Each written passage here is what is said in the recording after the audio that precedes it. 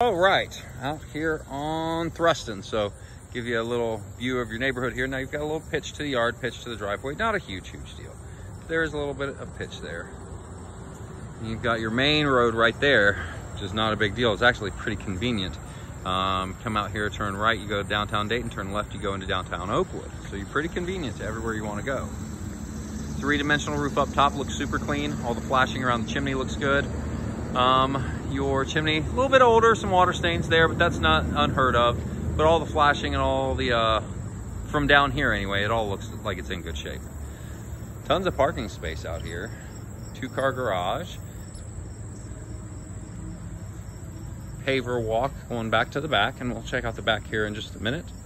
They're running their drainage underground, which is good. Lots of ivy. They like the ivy.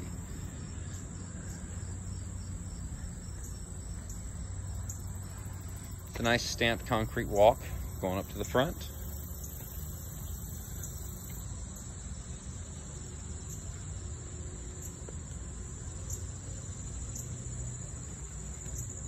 Porch is in good shape. One little stress crack there, nothing crazy. Your air conditioner's out front here. It doesn't look like it's in bad shape. It's a Lennox model, but they've got all that ivy just everywhere around it, so that needs cleaned up. Not a huge deal, but it just needs cleaned up a little bit.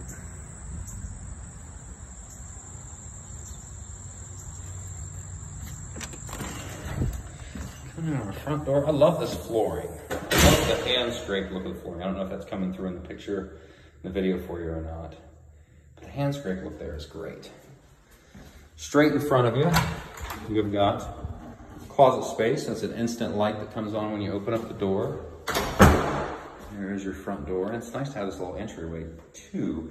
That way your front door just doesn't open up into your living room. A view of your living room. Flows out into the dining room.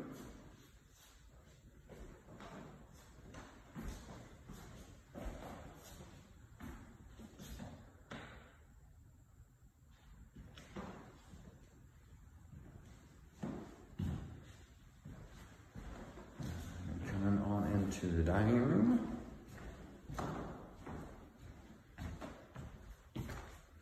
You've got the control for the humidifier here, which is nice. That way you don't have to worry about going downstairs to control the humidifier. Here's your dining space, flows into the kitchen. Before we peek at that kitchen, let's peek at the back. You do have a retaining wall back there. You've also got a very nice deck that hasn't really even seen a whole lot of weathering. It needs some stain, but again, not a huge deal. Nice pergola out here. And the retaining wall that goes back up into a flatter part of the yard, more usable part of the yard. Still pitched towards the house just a little bit, but that's the purpose of the retaining wall, to keep that from hitting your basement too much, because all your yard right here is super flat.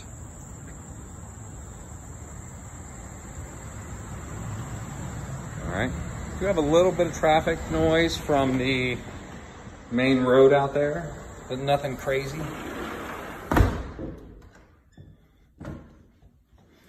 Take a look at our kitchen here. Granite countertops, new cabinets. These are the soft close cabinets, so very nice. New appliances.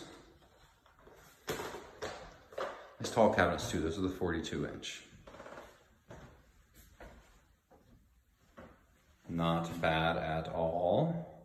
I like the placement of the microwave as opposed to having a microwave up above your stove. Maybe it's because I see it so often. I like not having a microwave above the stove. This takes us down into our basement and garage space here. Older garage door, but not a big deal. Still in decent shape. Needs a coat of paint, nothing huge. It's a garage, nothing to write home to mom about.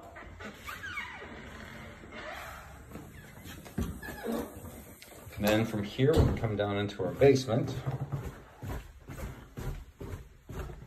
Really cool basement. When you get down here, obviously it gets cooler, as all basements do. They've got the glass block windows up, which is really nice. Helps keep the place dry. But it doesn't feel musty or you know, overly humid down here. Now your furnace is a matched unit with the air conditioner outside. It is a high efficiency Lennox. It's a little bit of an older model, but looks to be in pretty good shape. Your inspections will tell you if there's any issues with it. And they've serviced it pretty regularly.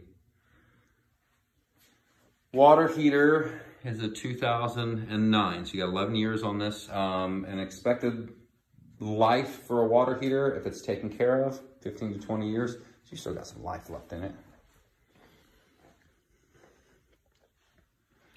And it opens right up into our huge living space down here. Non-functioning fireplace, no big deal. It's really just there for aesthetics. Now, this wall and this wall, these are just your foundation walls. These aren't drywall framed finished walls.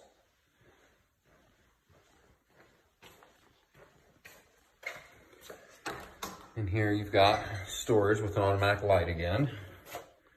Just a little bit of storage. I think maybe somebody did some canning or something like that. You can see the mark on the wall where the canning sealer would have been. I think somebody did some preserves or something like that. Back in here is just your panel box. Again, with glass block windows everywhere.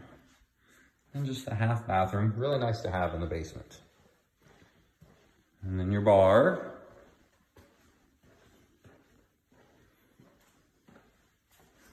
Give you another view of the whole place. You do have a floor drain there as well. And this is a wet bar, so all the plumbing's there.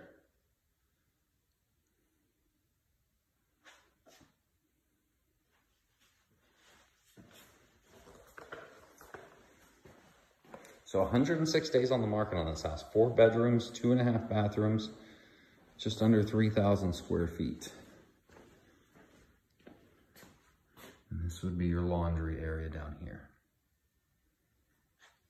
All right.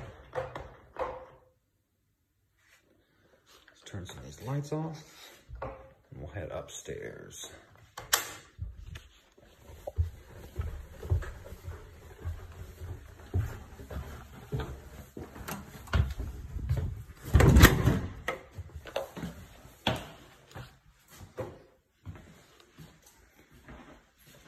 Really nice kitchen. I like some of the touches they put in here, like the USB wall chargers.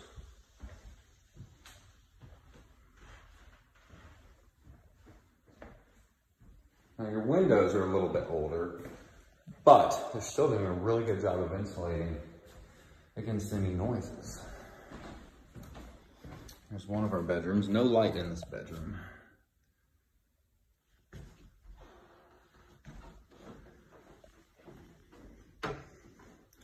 Closet space in the bedroom is not bad. It's standard for the age of the build. So this one's 1943. Bathroom's really nice. Tile work looks to be in pretty good shape. They did a good job with it.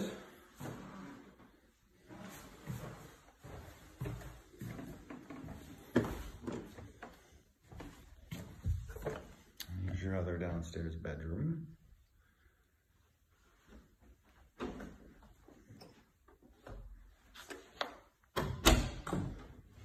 Bigger closet space in here. Nice little walk-in. I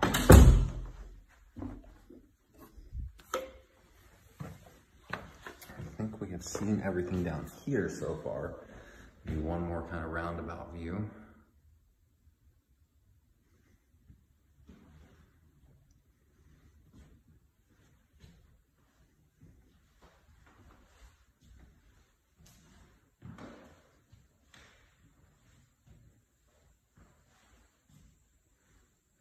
Back to the front door for a point of reference. And we will go up the stairs.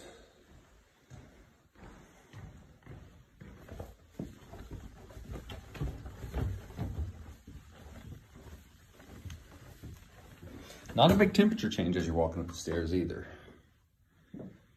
Here's your upstairs bedroom.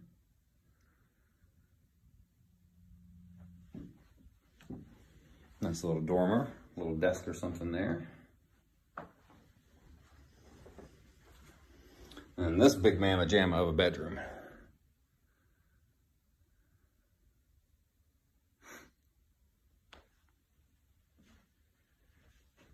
Nice little dormer here with some seating and some storage. It's a cool little pop out here with your closets. Automatic light. This comes back into here with a ridiculous amount of closet space. That's a lot of space. They made really, really good use of finishing attic space.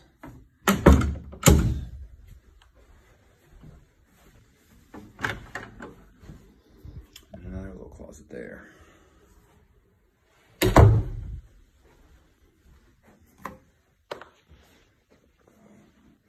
And the master bath. The buildings are gorgeous. I love that these are still in such good shape.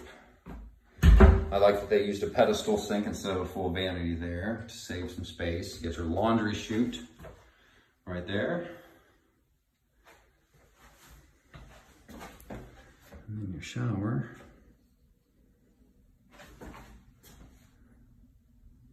It's really nice. They did a good job in here. It makes me wonder why it's been on the market for 100 and some days, but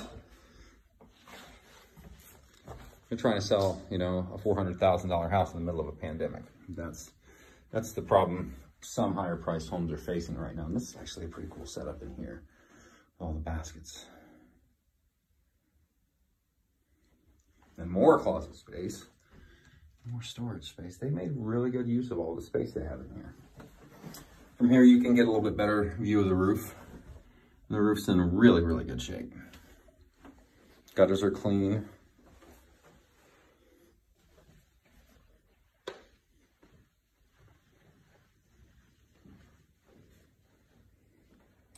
I think that is about it for this room.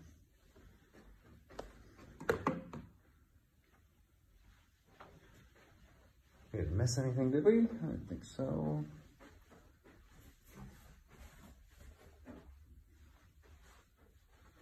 Nope, don't think so. All right. So overall, from what I can see, it's a good house. For its age, 1943, I don't feel any funny settling or, you know, there's no strange cracks showing the age of the house or any problems with the foundation. The basement doesn't smell musty, doesn't feel humid while you're down there. Overall, it's a quality house. I don't think price is so much the issue as they just chose a rough time to sell. So, that being said, I'll get this uploaded to YouTube and send this right over to you so you can let me know what your thoughts are. We'll talk soon.